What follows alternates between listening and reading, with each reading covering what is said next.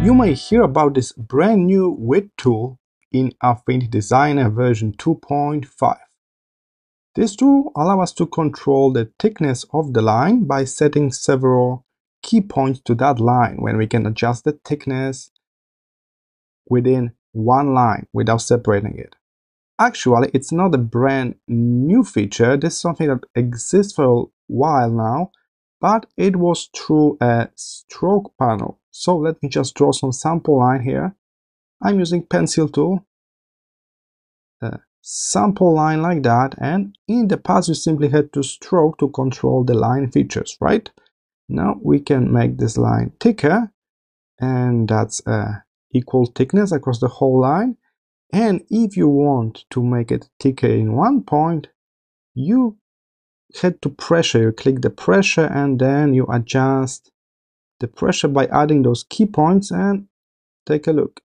We can modify the thickness of the line by simulating the pressure from the pen. So even though I draw it with my mouse, I got the simulated pressure on it. That's exactly what this new tool will do for you. So stroke width tool, it's here on the left. The W is the shortcut from the keyboard, and take a look. Now I can apply additional points. And I want you to pay attention to this pressure tab. All of those points I just applied, they are added to the pressure profile of this line. So there's exactly the same thing as we did before with the pressure. Now we can do it directly on the line, so it's way easier to predict and control. Alright, let's use the pen tool. The pen tool will create exactly same line as pencil tool. So there's not a huge difference. Let's close the shape. Alright. I'm going to reset the pressure. So if you want to go back to the standard one, click reset under pressure here. Alright. And again, now let's start with the flat pressure like that. And I'm adding those points myself using this extra tool. So this time we got a greater control because we added directly on kind of the shape, so we can easily analyze the shape and we can know exactly where you want the line to be narrow or thick, bold. All right, so this tool makes this process way faster and easier. But still, end result is this pressure graph applied to this line, in this case surrounding the shape. All right, what if there's a brush on it? Yeah, that's a good question. So let's reset the pressure and try to put some kind of brush on it. All right, we got a brush apply. Keep in mind, the brushes in Affinity Designer, they call them vector brushes, but they are simply raster images stretched on the vector path. So if I modify the vector path, the brush is still here adjusting to that new path, but it's not a vector brush. If you zoom in really close, you may notice that this brush is made of pixels. All right, so that's a little disclaimer. Okay, so we got brush apply. Can we still use this width tool with the brush on? Take a look. Seems like it's worked out here with a little glitch over here. How about other way around?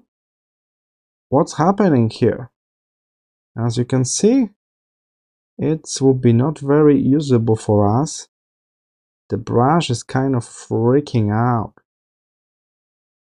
And it was the same before with the pressure.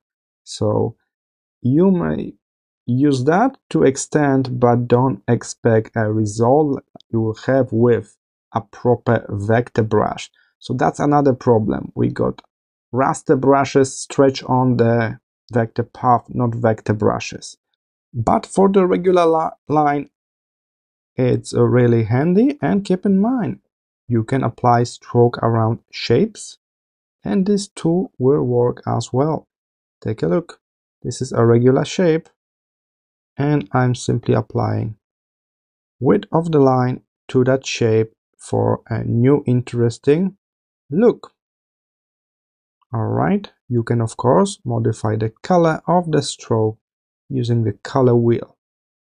All right, so that's how you can do it. Keep in mind, if you want to get rid of this pressure point on your line, you can simply double tap on the point and it will disappear. So that's also easy process. I hope this short tutorial showing a new tool was helpful. And if you cannot see the tool or you would like to have two columns for tools like me, keep in mind you can always customize your tool panel. Head to View, Customize, Tools, and then you can move them around. You can drag and drop tools, and you can even decide how many columns do you need.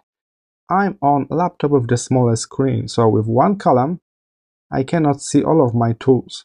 If you got similar problem, I recommend you to use two columns. Close it and you are good to go. Thank you for today. See you in the next tutorial.